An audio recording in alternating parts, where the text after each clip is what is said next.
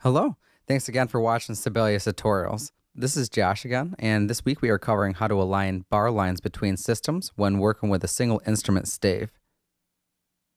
When working with multiple instruments, this is not really a concern, as Sibelius will always align your instrument bar lines per instrument staff when you are editing notes, just like in this example. When you try to edit notes in a single instrument staff, things will start to not easily align as you want. Check it out.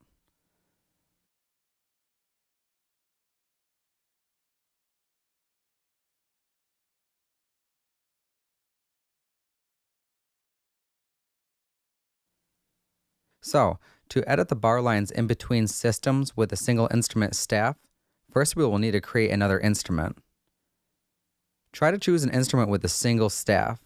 Any will do. For this example, I'm going to be selecting unnamed treble staff. When the new instrument is created, go ahead and add eighth notes for as long as you plan on the score being. This can always be edited later on.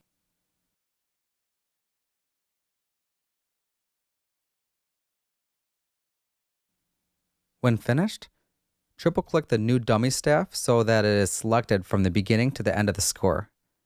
Now, go to Notations, Note Heads, and Type. Choose Beat without stem. This will make it so that the staff does not play back.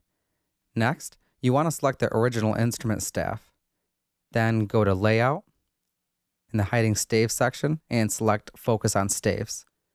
This will hide the dummy staff and lock the bar lines, as you'll see.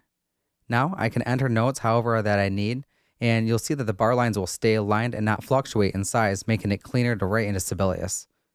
I hope that you found this tutorial useful. Please make sure to like and subscribe to our channel to show your support. I'm Josh, and I'll see you guys next week.